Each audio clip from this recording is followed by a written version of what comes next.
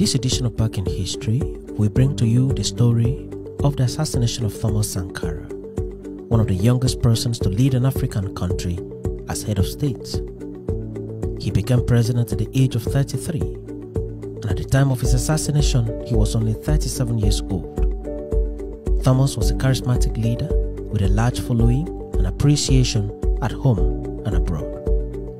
Thomas was gunned down at his prime, but his name resonates globally till today. Welcome to this edition of Back in History. Thomas Sankara was trained as a soldier, but the circumstances of his country brought him into governance. He was first brought into governance as prime minister during the regime of President Jean-Baptiste Philippe. At that time, his country was known as the Republic of Upper Volta.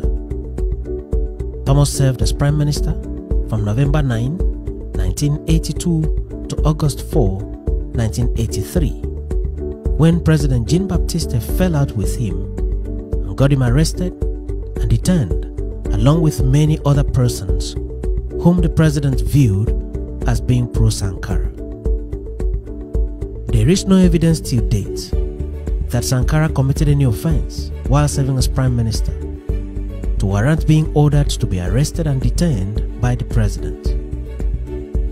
Fingers rather point to the fact that Sankara, as prime minister, had become more popular and well loved by his people, military and civilians, than the president, and the president then began to scheme how to remove him from power.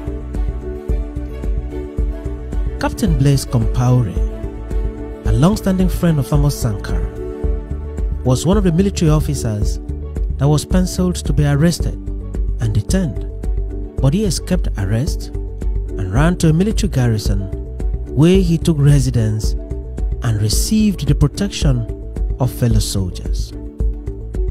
While in the garrison, Blaise Compaoré began to organize resistance against Philippe's government while calling for the release of his friend, Prime Minister Thomas Sankara. In no time, large demonstrations occurred in the state capital, Ouagadougou, in support of Thomas Sankara, with people calling for his release from custody. President Philippe came under intense pressure and released Thomas Sankara from custody. Not long after his release, the president ordered for him to be rearrested and kept under house arrest.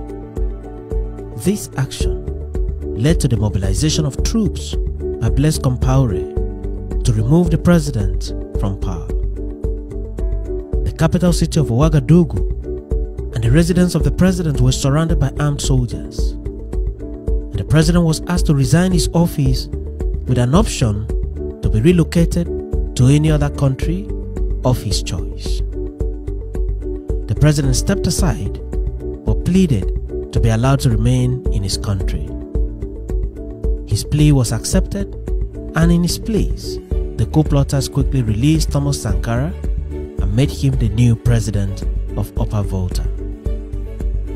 Thomas Sankara's ascendancy to power is credited largely to the efforts of his friend Blaise Compaoré, who was Sankara's friend of many years.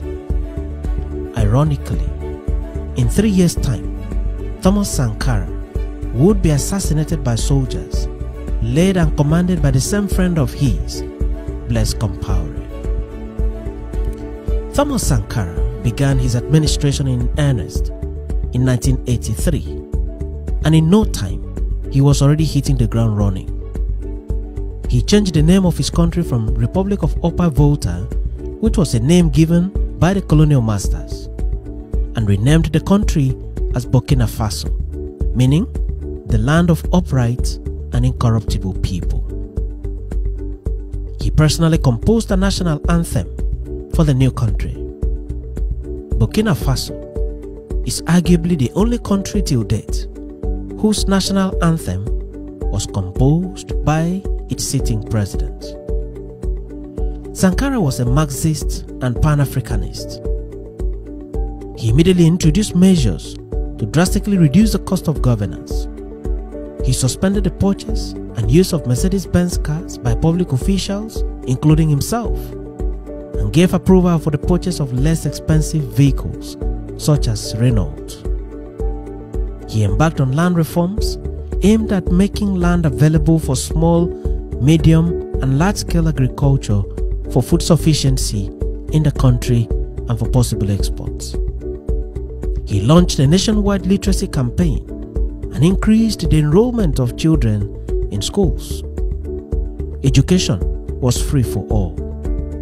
He promoted public health and sponsored the vaccination of more than 2 million children against meningitis, yellow fever, and measles, which saves the lives of between 30,000 to 50,000 children every year.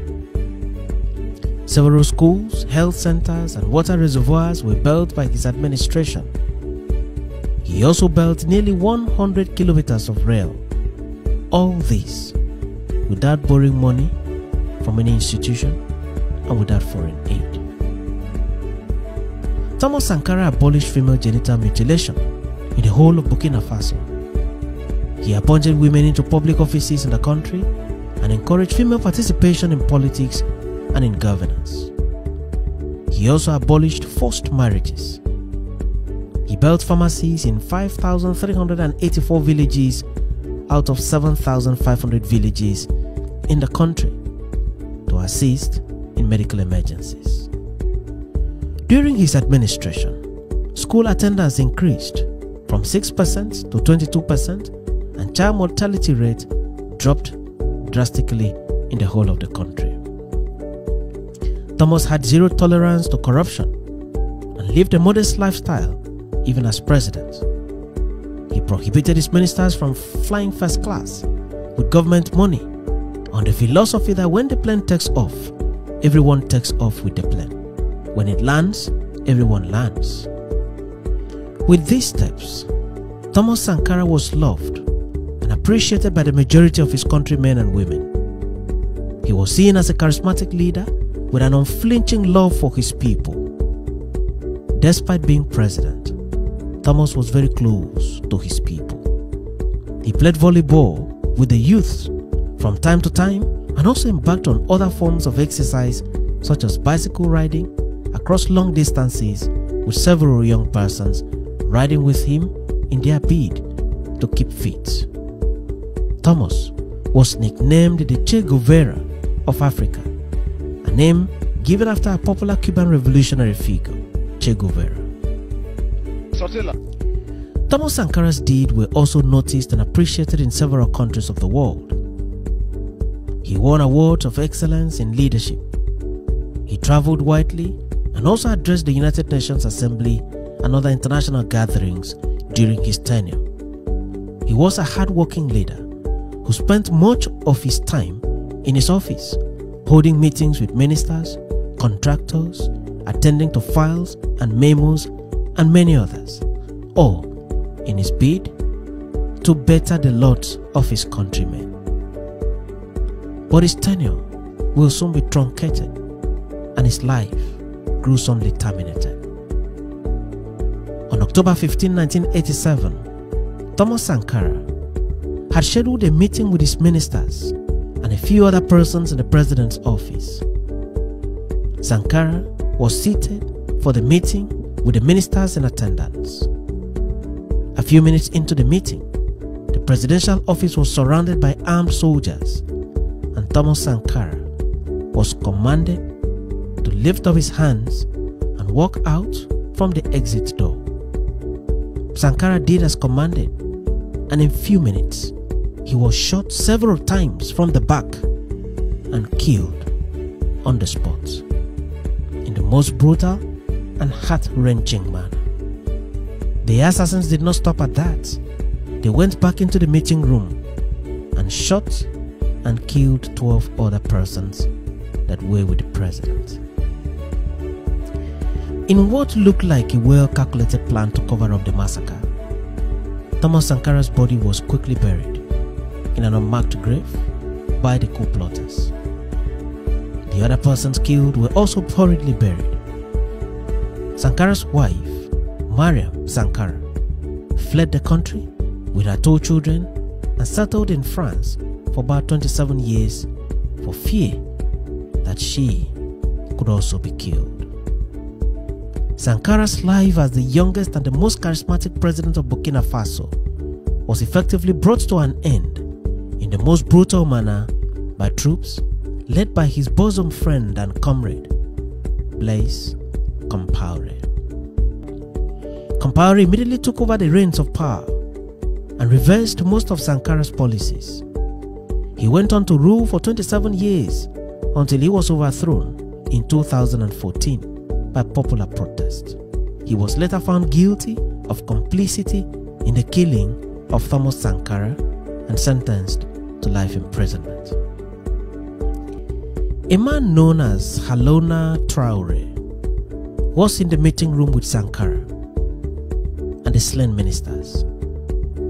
He witnessed the invasion of the meeting room by armed soldiers and the random shooting of 12 ministers. He pled dead to save his life. He was the only survivor, and his survival was simply a miracle. At the time of the making of this video in 2022, Haruna Traoré is still alive and has severally narrated the experience of the ill-fated day as follows, unquote, "We had a meeting in this room around 4 p.m. The comrade president arrived last. We were waiting for him in the meeting room here. And as he arrived, the meeting began. So we started the meeting. And as I had just been sent to Benin for a mission, I had the floor. I had just enough time to say I left Ouagadougou and start my report when we heard shooting from outside and someone shouted in a rather strong tone, 'Get out, get out, get out.' So after these orders, the comrade president got up, adjusted his clothing, and went out that way through the door with his hands up.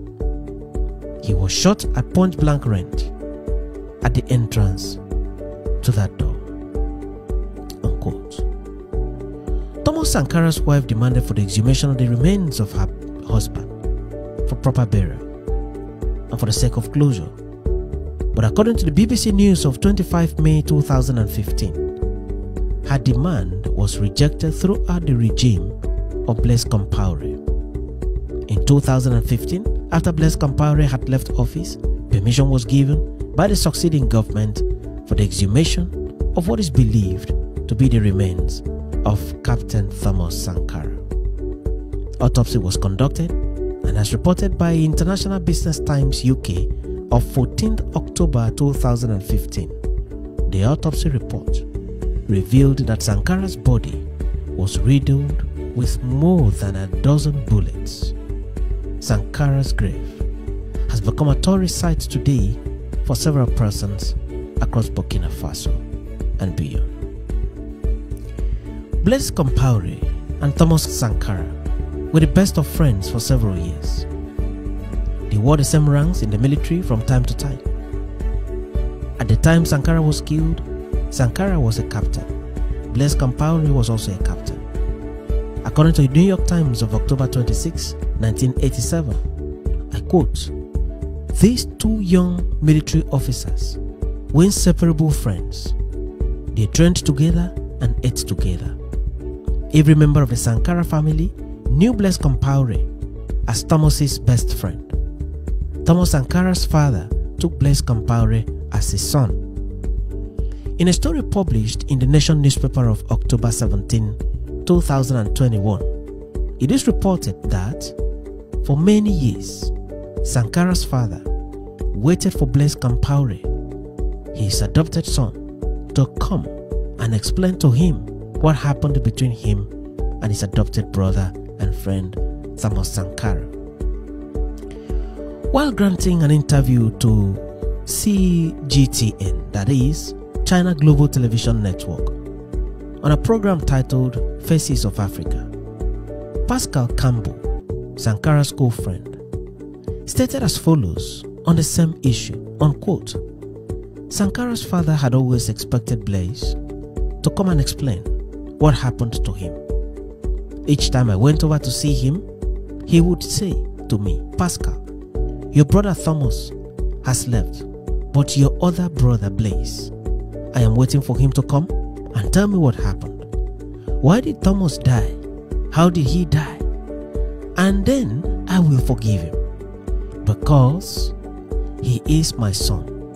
I consider him like my son." Pascal added that, unquote, Blaise never set his foot in the Sankara's home again up until the two parents died. Captain Thomas Sankara was born into a Catholic family in December 1949. His parents wanted him to be a Catholic priest, but he opted to pursue a career in the military, where he did creditably well and had a beautiful career ahead of him. Sankara kept his Catholic faith till his death. He became president at the age of 33. He was a president with an unusual passion for his people and for the development of his motherland. At the time of his death, he was only 37 years old. Thomas Sankara remains an iconic figure in leadership at home and abroad. Thank you for watching this edition of Back in History, and do remember to subscribe to the channel for regular notifications.